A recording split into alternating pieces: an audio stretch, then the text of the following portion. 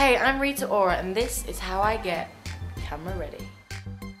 So the process starts with any look, whether I'm doing a red carpet or a video or I'm doing like a TV appearance or whatever.